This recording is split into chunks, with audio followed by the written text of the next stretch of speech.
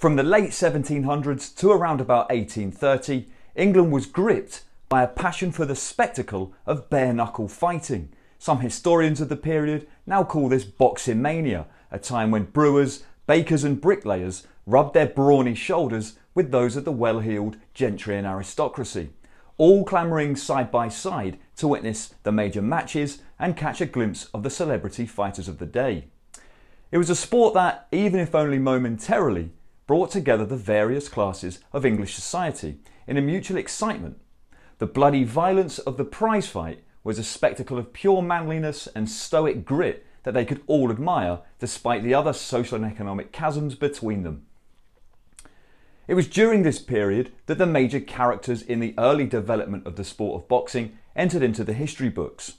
Names like Jack Broughton, Gentleman John Jackson, Tom Cribb, Tom Spring, and innovative pugilists like the Jewish Londoner Daniel Mendoza, and the fighter, racehorse owner, and eventually Member of Parliament John Gully.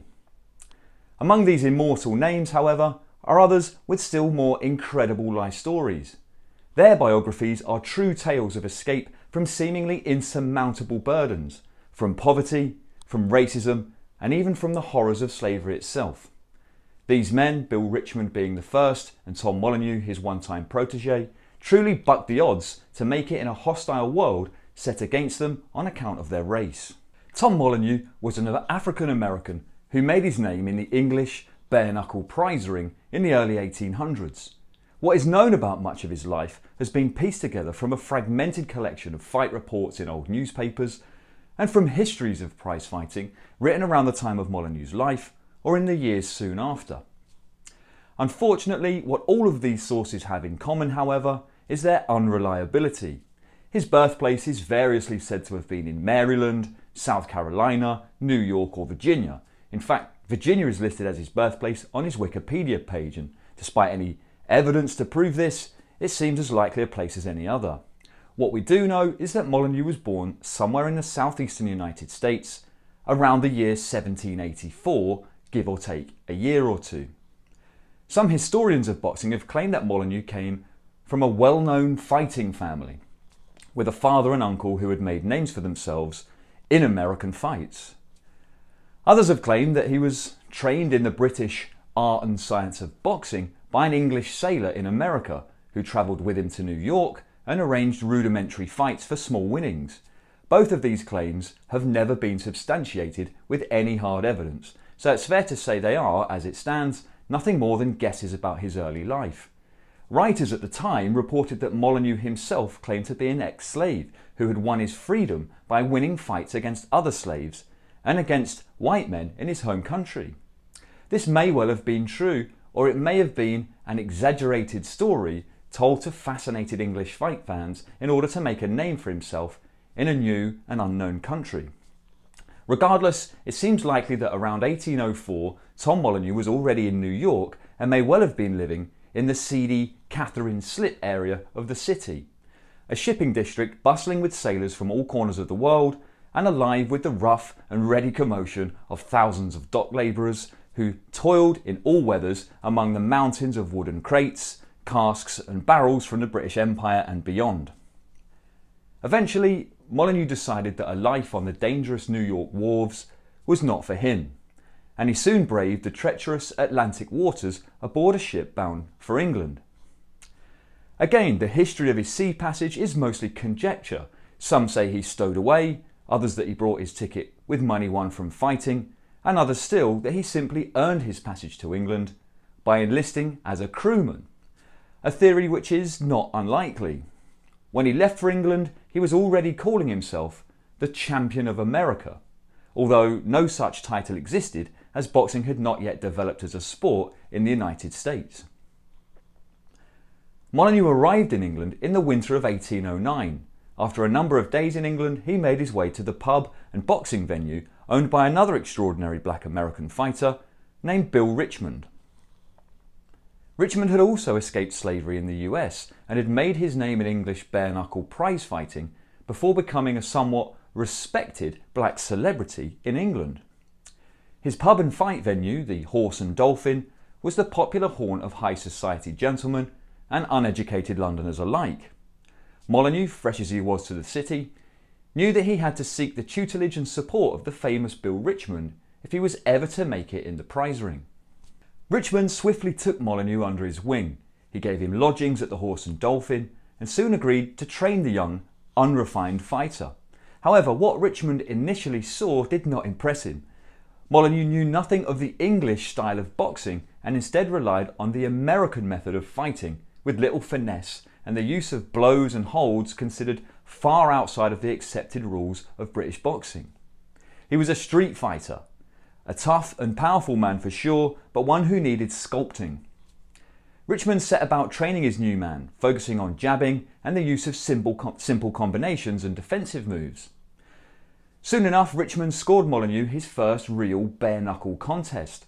The English champion Tom Cribb had approached Richmond, a man he had fought himself, offering to match the new American with his own trainee, a fighter named Jack Burrows. Both sides agreed on a purse of £50, a handsome prize for a novice, and set the venue as Toot Hill Fields in the city of Westminster. The fight was held on July the 24th, 1810 to a modest crowd of 300. Burrows was around 6 foot and 210 pounds, while Molineaux was 5'8" and slightly lighter, but visibly more muscular. Early in the fight, Molineaux got to holding Burrows and throwing punches with the bottom of his fist in a clubbing motion not seen in the English ring. He also threw some devastatingly hard blows with both hands, with his power more than making up for his lack of technique. The brutal engagement dragged on for nearly an hour, with Molineaux mostly dominating Burrows but being unable to end the fight against his impressively tough opponent. Eventually, Cribb threw in the sponge over the ropes to signal the end of the fight and concede defeat for his man. The win hadn't been a spectacular one, but Molineaux had his first victory on British soil and had proved his intimidating power and toughness. One writer exclaimed after the fight, "Molineaux punished his opponent so severely that it was impossible to distinguish a single feature in his face."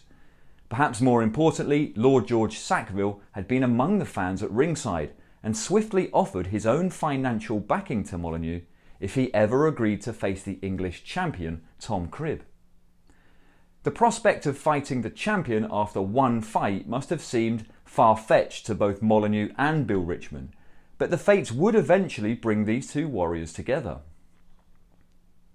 Back at the Horse and Dolphin, Molineaux began to enjoy some newfound fame and notoriety. The patrons of the pub came by in large numbers to meet the new and exotic foreign fighter. His confident and exuberant personality won him many new admirers and not a few jealous critics, and he swiftly made the most of his new popularity among the London ladies. Back in the training rooms attached to his pub, Richmond continued training Molineaux in the use of footwork, his guard and defensive moves, and his basic punching technique. Next up, Molineaux was challenged by Tom Blake, also known as Tom Tough.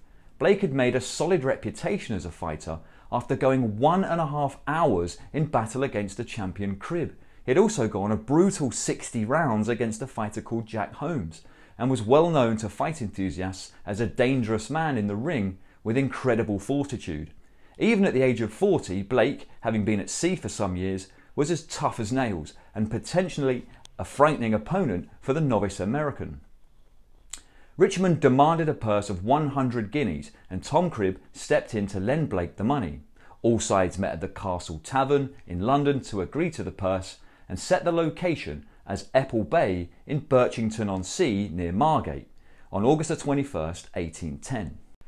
It was a swelteringly hot summer's day when Molineaux and Blake met, with a crowd of at least 6,000 waiting on the turf with anticipation to see the exciting American newcomer. In fact, as a black man and a foreigner to England, most were likely to be hoping to see him beaten by the homegrown man. In the first round, Molineaux began by popping the jab and throwing punches from range, a new skill he had obviously developed through the coaching of Bill Richmond. On occasion, Molineaux still threw his bizarre so-called hammer punch using the base of his fist to bludgeon Blake. However, Richmond scolded him with some choice words back in the corner between rounds, and the borderline legal punch was not seen again. Twice, Molineaux knocked Blake clear to the ground with hard right-hand punches. By the 8th round, the fight was all over when Molineaux apparently held Blake beneath his left arm while pummeling him with blows to the face with his right. So impressive was Molyneux's power and ability to take punishment that boxing writer Henry Downes Miles later wrote, "In this battle, Molineaux evinced greater improvement in the science of pugilism, particularly in the art of giving, while nature seemed to have endowed him abundantly with the gift of taking, his body being almost callous to fistic punishment." After this impressive victory, Bill Richmond, Tom Molineaux and almost everyone in the crowd that day agreed that the time had come for Molineaux to challenge the English champion Tom Cribb. When the fight came off, it would be one of the most important in boxing history, with English xenophobia and racism creating a huge interest in the fight that pitched a foreign black man against a champion of English and therefore world boxing. Throughout the following weeks, Richmond continuously goaded Cribb into fighting his man, but Cribb maintained that he had retired from the prize ring. Meanwhile, reports were that Molineaux was enjoying his time avidly spending his recent winnings in the brothels and public houses of London, as well as on fine clothes. Little wonder, considering the poverty and repression he had contended with all of his life until this point. Molineaux's training apparently began to suffer, and it seemed to some that he was squandering his opportunity to make history and upset not just the English fighting world, but a whole nation unprepared to accept the superiority of a black athlete. Finally, Cribb caved to the constant needling from Richmond. In the autumn of 1810, he agreed to fight Molineaux on the condition that he be given ample training time and a substantial purse of 200 guineas per fighter. The date was set for December the 18th, 1810 at Copthorne Common, about 25 miles from London. Immediately, the announcement of the bout ignited the imagination of English men, women and children all over the country. As one writer had it, in clubs and sporting taverns, on the Stock Exchange and in the village alehouses, amongst West End swells and East End roughs, nothing was talked about but the fight between Cribb and Molineaux. Both fighters travelled to the venue the night before, with Molineaux and Richmond staying at the Dorset Arms pub. On the morning of the fight, a wintry rainstorm hammered the fields where the bout was to take place. The ground was soggy and a bitingly harsh wind blew the icy rain sideways. Nevertheless, some 10,000 hardy spectators squelched onto the battlefield and gathered around the outer ropes that separated the crowd some 15 feet from the main ring. Molineaux arrived in a horse-drawn carriage and walked to the ring to an eerie quiet as the crowd sized up the monster from overseas who had come to take glory from England. When Cribb finally arrived, the crowd erupted in cheers. At ringside were the umpires Lord Archibald Harrison and Colonel Barton, and inside the ropes was the referee Sir Thomas Aprice. The prize-fighting world of the 1800s had become the special domain of the rich and powerful. At noon sharp, time was called and the fight of the decade was on. Both men came out defensively with some jabbing and light sparring to size up their opponent and gauge the distance. In the second round, Molineaux drew first blood as one of his shots caused a nosebleed for Cribb. English fans would often bet on who would take first blood, and so a noisy excitement rippled through some quarters of the crowd. From the third to the seventh rounds, Cribb was very much in charge of the action, although both men gave and took some nasty punishment. In the ninth round, Molineaux suddenly sent Cribb crashing to the ground after a prolonged flurry of shots and a hard right hook. With the crowd stunned, Cribb was dragged slowly to his feet and back to his corner. By the 18th round, both men were badly beaten and their faces were a horrible sight, testament to the sheer brutality of the bare-knuckle era of English boxing. In round 19, Molineaux leaned heavily on Cribb and held him hard against the ropes with both hands. Suddenly, the crowd rushed forward and tried to prise Molyneux's hands from the ropes and free the Englishman, breaking the American's fingers in the melee. From rounds 20 to 25, it was now Molineaux in charge of the action, as he pressed home with attacks and absorbed some of the best that Cribb had to give. Then one of the most controversial and shameful events in the history of boxing occurred. By the old rules of bare-knuckle prize fighting, each fighter was allotted 30 seconds in which to recover between rounds. If he failed to make it to the scratch mark at the centre of the ring in time, he was deemed the loser. In the 28th or 29th round, Cribb was downed and dragged back to his corner. To all onlookers, he was a beaten man. The 30 seconds was counted down. Cribb remained on his stall in the corner. His seconds yelled at Molineaux. They yelled at the judges and the referee. Their plan was to distract the officials and stall for time, giving their jaded man more time to recover. By the rules, the fight was over and Molineaux was the new champion of England. A black American should have worn the English boxing crown. But the scam worked. Cribb was brought to the scratch and the fight somehow continued. Richmond, as a black foreigner himself, surrounded by 10,000 English fans, had little choice but to accept the con that was unfolding before him. By the 40th round, after 55 minutes of blood-drenched fighting, Molineaux was no longer able to stand and had to concede the fight. Cribb had retained his claim to the English championship through grit, strength and the dirty, ignominious shenanigans of his cornermen. After the fight, when Cribb had returned to Bristol and Molineaux was back in London, Richmond set about challenging Cribb to a rematch. His letters calling out the champion were published in the main newspapers of the day and dropped very subtle hints about his unhappiness with the way the fight was officiated. Meanwhile, Molineaux was now propelled into a new level of fame and celebrity. Not only was he often swarmed at the Horse and Dolphin by fascinated fans, but he was soon invited to the London Stock Exchange, where the wealthy brokers gifted him 50 guineas for his performance. He began to hold sparring exhibitions at a boxing venue in London called the Fives Court, with over 1,000 paying spectators at a time. But the early bare-knuckle world was a merciless one, and exhibition bouts didn't pay the bills. So next, Molineaux stepped in the ring again against a fighter called Rimmer. The fight was on May 21, 1811 and was a one-sided drubbing, with Molineaux beating Rimmer around the ring in front of 20,000 spectators. At one point, the hostile crowd broke the ring and a small riot erupted as they desperately tried to stop the black man from beating the white English challenger. As one writer witnessed it, peers and ploughmen, fighting men and chimney sweeps, costermongers were all in one tumultuous uproar. After about 20 minutes, order was restored and Molineaux continued the sad spectacle of thrashing his opponent until he could no longer be made to stand after 15 rounds of punishment. Once again, Molineaux had proved his ability despite the attempts by the crowd to sway the outcome. But his exploits in England went unmentioned back in his native America.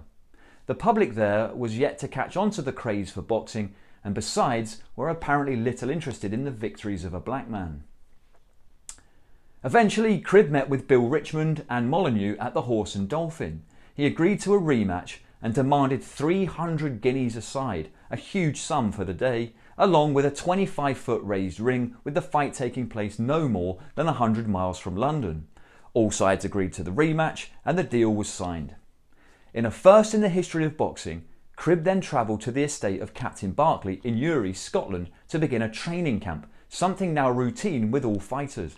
Barkley was a famous athlete himself who had made his name after having walked 1,000 miles in 1,000 days, 1,000 hours, eating and sleeping as he walked.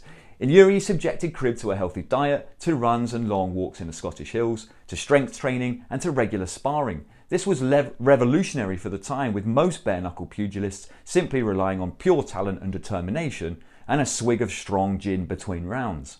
In contrast, Molineaux and Richmond were forced to embark on an exhibition tour to make enough money to pay for the fight purse, travelling all over England to exhibit in town halls and public houses.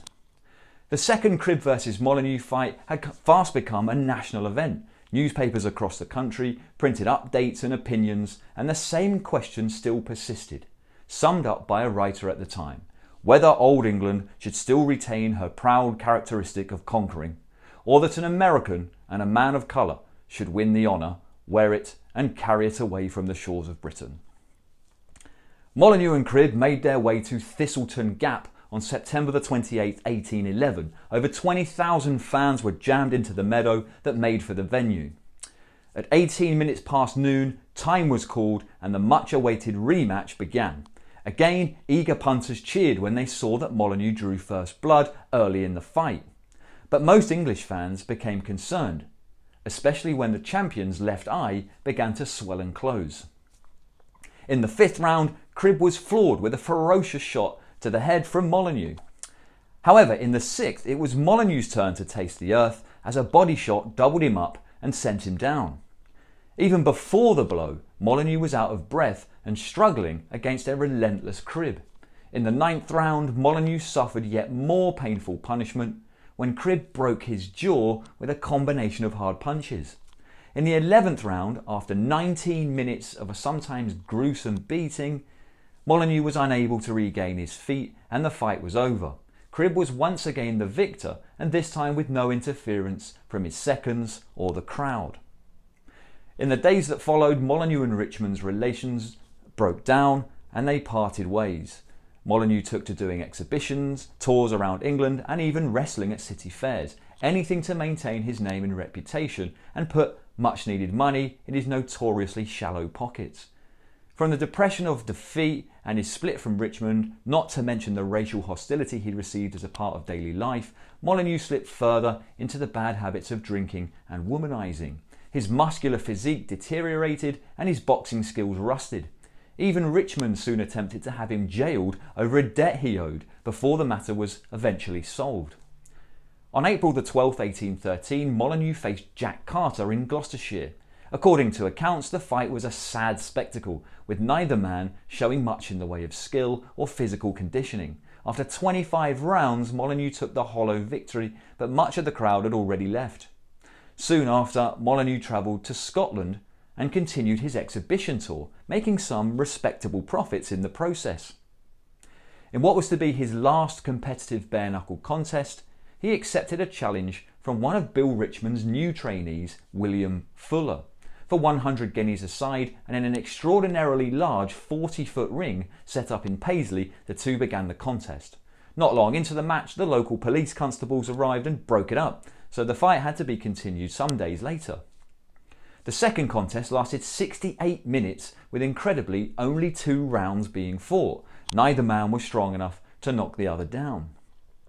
As Molineaux continued his tour of Scotland following the Fuller fight, his poor physical condition was clear for all to see. It is entirely likely, sadly, that he was already suffering from the ravages of consumption or tuberculosis and was by this point a dying man.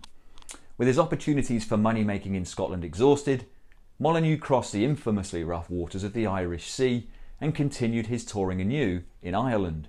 Here he also made a meagre living, giving boxing lessons in venues around Galway.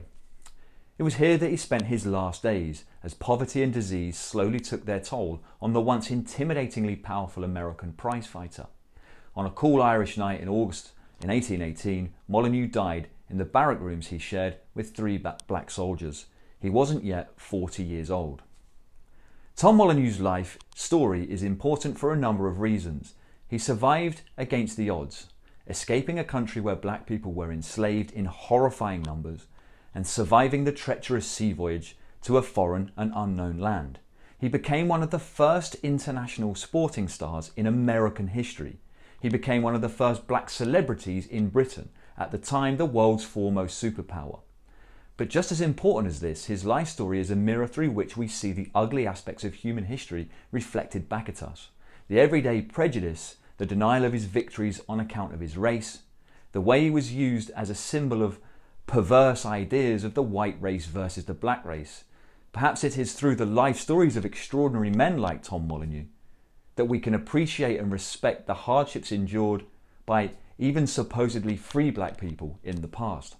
Tom Molineaux was not just an exceptional black American, he was an exceptional American, but the newspapers and writers of his time were conspicuously silent on his achievements. Rocky has a statue in Philadelphia, but Rocky is a fictional movie character who never existed.